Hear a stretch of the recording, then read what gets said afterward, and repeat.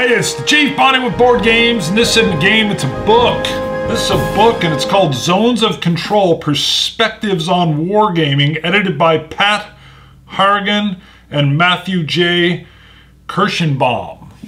If you've seen the HAMTAG episode that just most recently came out, all about games we own but have not been able to play, you'll see Greg Schmidtkins, one of the HAMTAG co-hosts, talk about and show this game, or this book. I went and ordered it. And was like, I've got to have this book. This is phenomenal.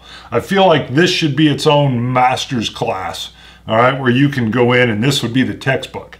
I'll go in close just so you can get a better look at it. I'm not going to go long in this. I'll flip through, show you kind of some of the chapters, table of contents, whatever. I don't know if it'll get a lot of views or not, but I was recently editing that HAMTAG episode, and I'm like, I want to put more on here. How do I do that? And I thought, you know what? Let me shoot it almost like an unboxing. Let's go take a look at this. Hello. My Edison shirt. Different hat. All right, we're a little tighter in on Zones of Control, Perspectives on Wargaming. Let me you can see edited by Pat, let me bring it up, Pat Harrigan and Matthew G. Kirschenbaum, forward by James F. Dunnigan. And I'm going to switch over here so you can see. Now again, I ordered this off Amazon, so you shouldn't have a problem finding it. And if you want to freeze frame and go ahead and read some of that, by all means do. I'm going to flip in, let me come up a little higher, sorry. I'm going to come in and I'll just show you kind of the table of contents here and give you an overview, and then we'll get out of here because you're either going to want the book or you're going to not want the book. And it'll give you a feel. So again, we start off with part one, which is Paper Wars. And let me zoom in a little tighter and see if I can work around my own shadowing.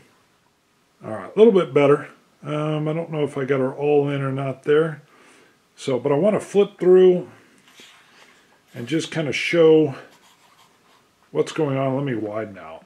And I'll just cover, so we go into part two, which is war engines.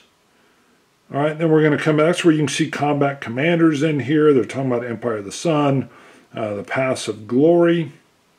And then you come over on this side, where you've got part three, which is operations.